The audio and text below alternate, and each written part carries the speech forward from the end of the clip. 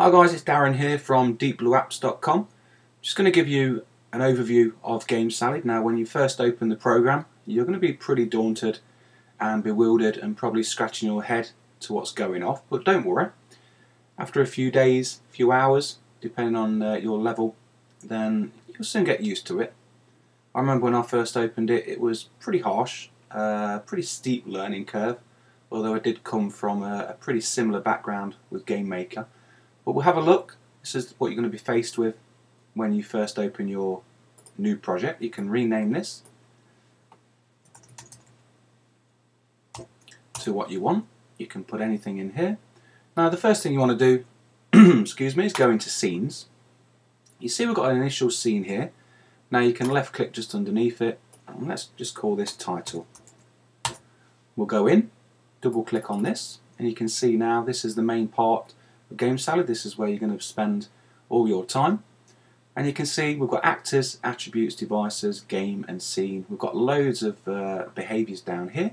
First thing you want to do though is click this little plus sign and that'll make you an actor. Now we can drag the actor onto the scene, hit preview, and you can see the actor on the scene there. I want to move this one in the middle though, so we're just going to double click on the actor, don't unlock it, just double click, we'll go into its position and we'll change its position to 240, 160, and that's bang in the middle of the screen. Now you can have images for your actors. Just go into the images, hit plus, and find some images on your desktop. Let's just go there. I've got one there, the Utopian Games logo. Now to add that image to your actor, you just drag it up, and there you go.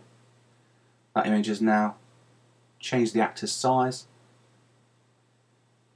We'll just rename this actor here, and we'll call this title. Now we're going to want to go in here and have some behaviours. So I want this, when the user presses this, then I want it to go to the next scene. So we're going to make a rule. You can make a rule by coming down here and dragging this one over, or you can just create the rule button here. Because creating rules is one of the most common things you're going to be doing in GameSalad, they've actually added a little tab at the top here. So we're going to do when touch is pressed,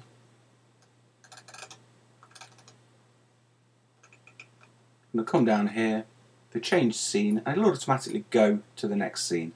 Now if you've got loads of different scenes and you want it to go to another scene, then you can obviously come down here and select one of your scenes. But because we just want it to go to the next one when touch is pressed, we'll go here. Now I'll go back to home because we need another scene, so we'll press this button here, the plus sign, and that'll make another scene. We'll call this one level 1. We can just go in here, and this is our level 1 scene. We'll go back to the title up here by pressing the scenes. We'll press preview. You can see we've got the splash screen there. Press on it and it will change scene. Obviously you can make it a little bit more fancy than that. We can add some rules, so we'll come down to behaviours. So we'll do if touch is pressed, let's just interpolate. Now we're coming in here into the actor. Title, colour, alpha to 0. We'll have that done at 2 seconds. And instead of changing the scene straight away, I'll press on this one. And now when we click create the rule, it'll automatically add a rule to this one selected here. And then we'll do attribute. We'll go in here. This is our actor, the background title.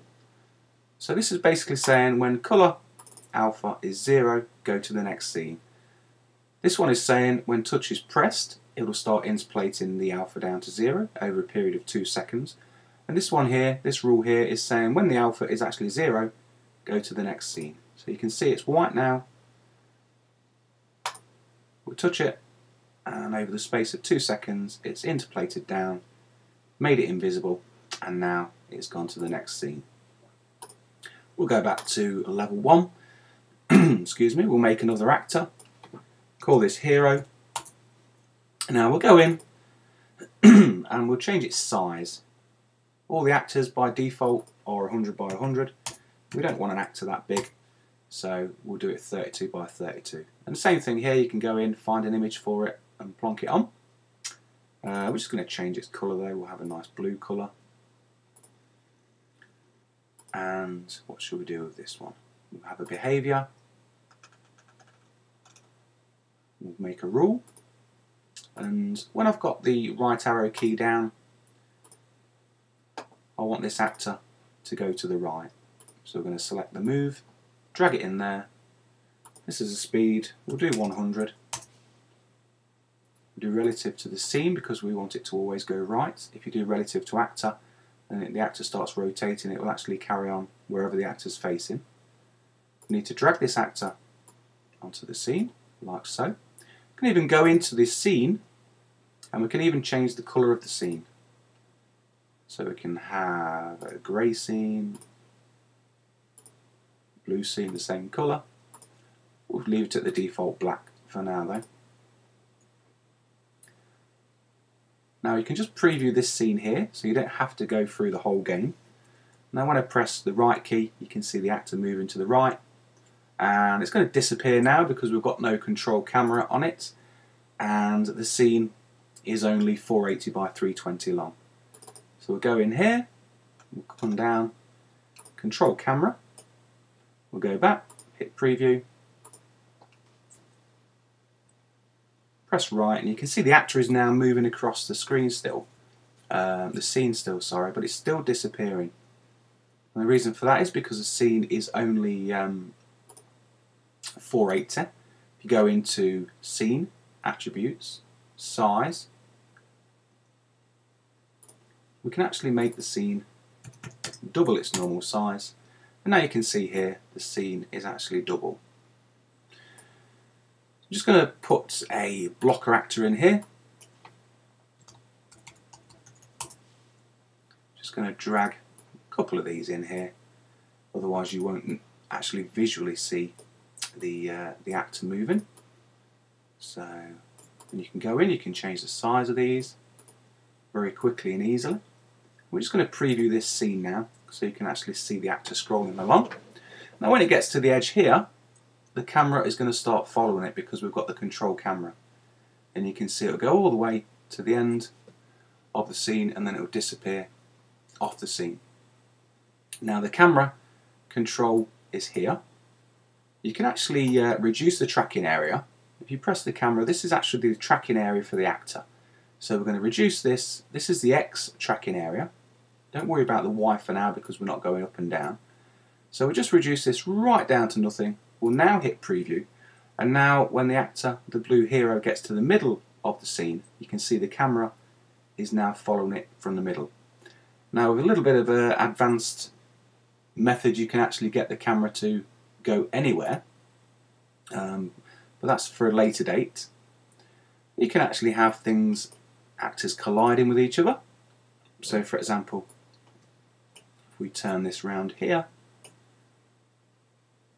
and put a collide rule, behavior, sorry, in, you can actually have the hero colliding with the blocker. Now when we go in to the main game, we'll press right and you can see they both collide. It doesn't look very good because they've both moved, and we'll just go back to the blocker. We'll come down to its physics section, and because I don't want the blocker to move, I'm going to uncheck that and just go back so we can just preview this scene without going back to the title page. Now when I go back, you notice the blocker is not moving, but the blue actor started spinning round and was a little bit shaky. The reason the blue actor was shaky for a start is because restitution is set to its highest value, which is 1. Restitution is like bounce, so you can imagine bouncing a ball down on the floor. If its restitution is 0 and the actor it's colliding with is 0, then it'll have no bounce. So we'll go into the hero and we need to set the restitution up for that as well. So now the hero and the blocker have no bounce at all. So now you notice they're just going across. The reason the blue actor is spinning is because we've not got fixed rotation on, and when it's hitting the block it's causing it to spin round. I don't want that, so I'm going to have fixed rotation. I'm going to go back, and now you'll see it'll go up to the top over the block and it'll carry on going. Let's say I want some bullets. Let's just have another actor. We'll call this one bullets. We'll make this one a red colour. Again, you can change the image if you want. The size is a little bit big at 100 100. They're going to be pretty big bullets. So we'll do a 10 by 10. Now I'm going to use behaviour on the hero. Make another rule. When keyboard space is pressed, I'm going to want to spawn the bullets. So I'm going to come down here, find spawn, and this will just basically, every time I press the keyboard, the space bar down on the keyboard, we need to find the actor. It's going to spawn the bullets, and its position is going to be 0 0. So the bullets are going to appear in the middle of the actor. Now we need to make some rules for the. We need to make a rule for the bullet, or a behaviour for the bullet, and I'm just going to simply accelerate to the left, and let's make them pretty fast. So we'll accelerate 1,000 to the right, sorry. So now, once this bullet gets spawned, it's just going to zoom across to the right. Let's just test this, see it in action. And yep, sure enough, every time I press the space bar, a bullet is spawned, and it's zooming across to the right. And go back in. We can actually have the bullets collide with the blocker. Now, because there might be quite a few bullets, it doesn't really matter which way round you do this, but I'm going to have the blocker collide with the bullets. You could have the bullets collide with the blocker, it doesn't really matter. And now, when I get into the game, press the space bar, you notice that the bullets are actually colliding with the blocker. Now if we set the restitution down on the bullets to 0 as well, and we accelerate, we'll just leave that for now, just show you what happens. Now because the bullets are moving in relation with the actor, and the actor is actually spinning when it's hitting the block, you can see the bullets have a little bit of a weird effect. If we do the acceleration in relation to the scene, and then go back, you can see they just hit the block and carry on. They still spin round, and we can stop that by doing a fixed rotation.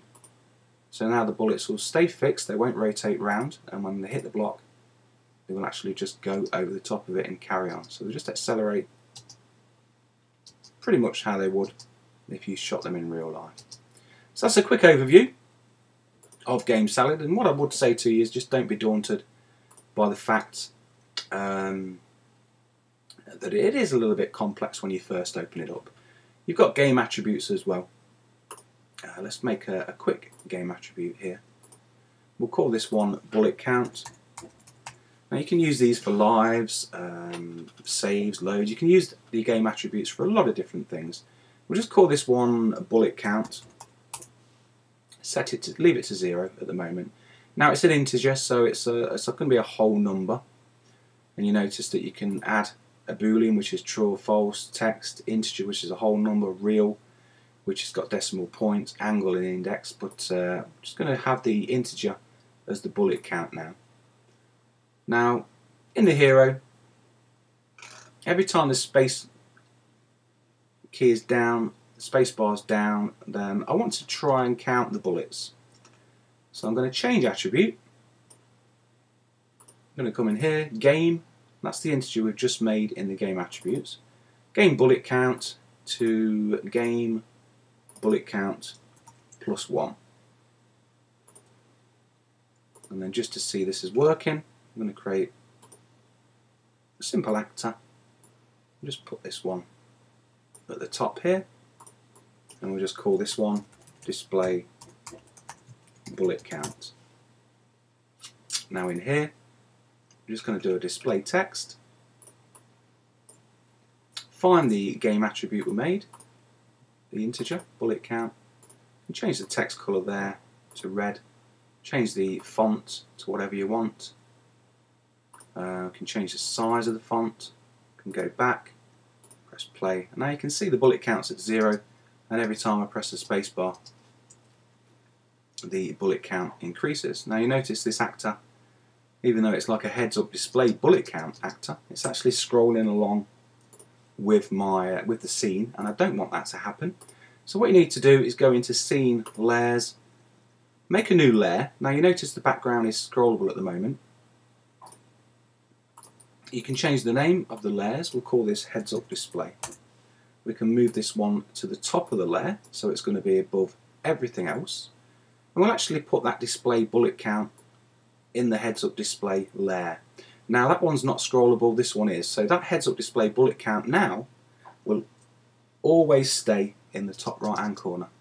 And you can see, as I come across, it's always staying there because we've got it on a different layer, and that layer isn't movable. So that's Darren. I'm going to sign off now. I hope this was pretty easy to follow. Introductory to GameSalad. What I will say is, like I've said before, please don't be put off. There is a lot to it, and it is a little bit confusing when you first open it up, but there's loads and loads of videos on the Cookbook channel, and there's loads of projects that you can open up to get some an overview of what does what. And like I've said, just don't be put off, just stick with it. Spend a couple of 3 hours with it every day. You'll soon get used to how it works, and we've got a great forum with guys there just waiting to answer any of your questions, and if we can help, we will help. And like I said, just have fun, and sooner or later, before you know it, you'll get that game idea of yours onto the App Store, and fingers crossed it'll be a hit and you'll make loads of money from it. So yeah, bye for now guys, hope you find this useful, and see you soon.